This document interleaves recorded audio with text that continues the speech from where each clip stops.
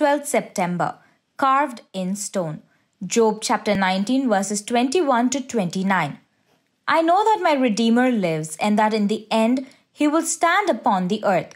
Job chapter 19 verse 25.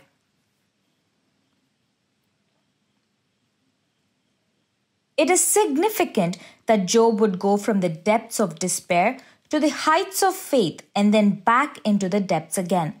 This is often the normal experience of people experiencing great suffering. In spite of what some preachers say, very few people can maintain a constant high level of faith and courage in times of severe pain and trial. John Henry Jowett, at one time known as the greatest preacher in the English-speaking world, wrote to a friend, "I wish you wouldn't think I am such a saint. You seem to imagine that I have no ups and downs, but just a level and lofty stretch of spiritual attainment with unbroken joy and equanimity. By no means. I am often perfectly wretched and everything appears most murky."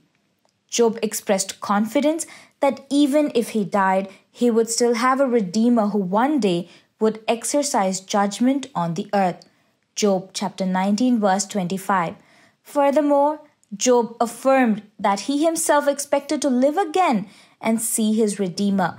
Verses 26 to 27. It was an affirmation of faith in the resurrection of the human body.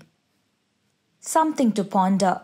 What things do you so strongly believe to be true about God that they could be recorded permanently, carved in stone, so to speak?